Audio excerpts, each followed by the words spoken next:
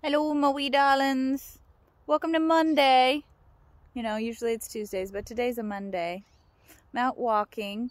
It's not raining yet, but you can see that sunshine just isn't out. And it's our last not rainy day for at least a week, but I don't know if it's going to be super rainy. Anyway, I'm going to flip around and show you some tree things because that's what's going on the farm currently. All right, so here you can see right over here, that is a Douglas fir. That is not what they harvest off of this farm. They do these nobles, and why there's a noble over here just hanging out, who knows. But these nobles are out here. That guy right there, that beautiful, majestic creature, that is a giant / grand fir. Those are my favorite smelling trees for sure. So I'll probably be clipping some boughs off of this guy and taking them inside just to have that scent. But the Christmas tree that I pulled out of the field yesterday that had already been taken down was like the top half, like that tree there. It's like the top of that, but then there's like the rest of that tree there. And so what they've been doing is they'll find a beautiful tree, they'll take, let me see if I can get my finger in here, they'll keep the stem, like that top stem is what makes them very worth money. So they'll cut down the entire tree, and then they will figure out where it's beautiful at, try and tag it at that spot. So then they will put a flag here and then another flag if they're going to bow it out. There are some on this tree actually right here. You can kind of see the flags right there. It's pink and yellow. So they'll take it all the way at the bottom. They will probably cut it around there or maybe a little bit lower. They'll chop. And then that part of that beastie there, which honestly, where's that one at? That one's right here. That tree is probably still from this point here 8 to 10 feet tall, believe it or not. And then they'll bow out that bottom part. So if you look right over there, you can see there's part of a tree there, and that is actually the bottom half of that they already cut the top half off, pulled it out, and it's already been baled and off to wherever it's going to be for you, the consumer, to buy.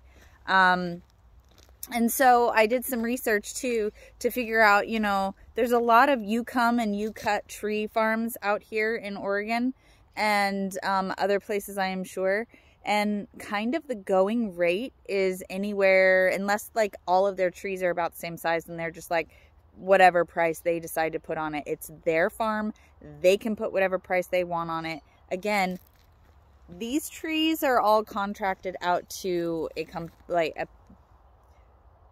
people company, whatever. They come, they cut, they do all that process. They pay a across the board price for the trees.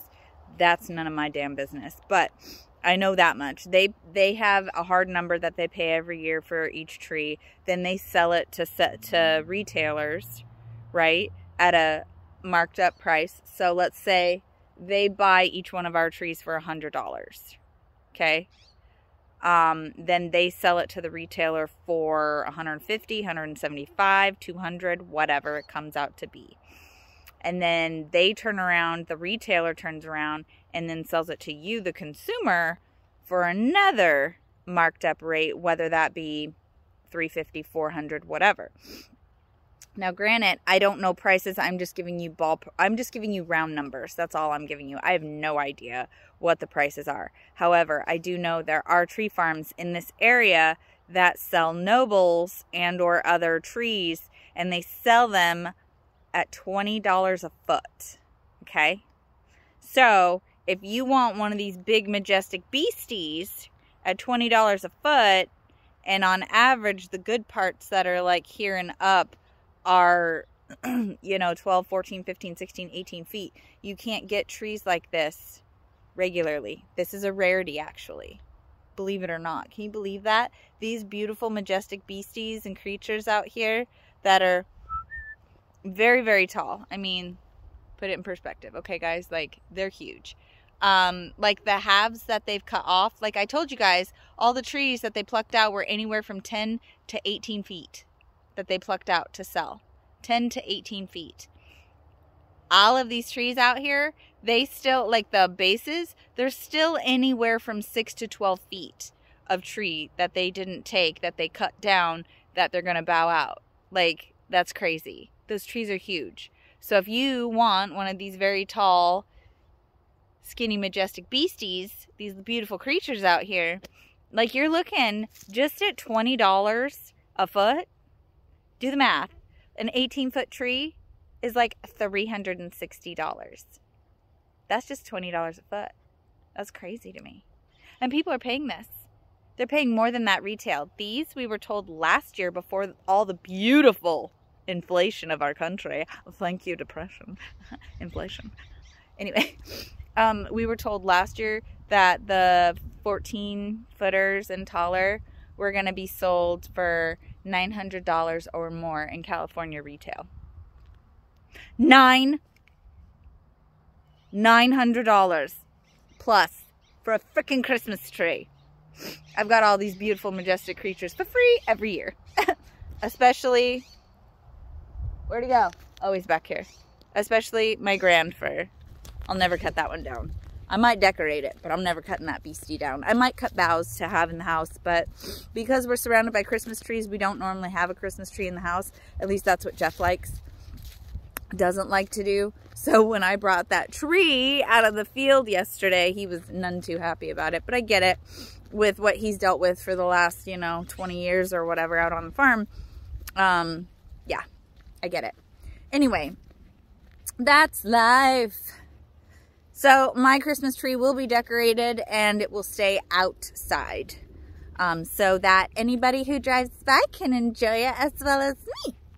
And then we don't have to worry about spiders and creatures and things inside the house. And I'll just have a couple of boughs for scenting purposes off my favorite kind of tree. I don't particularly care for the scent of nobles at all, to be honest. I don't like them, the scent of them.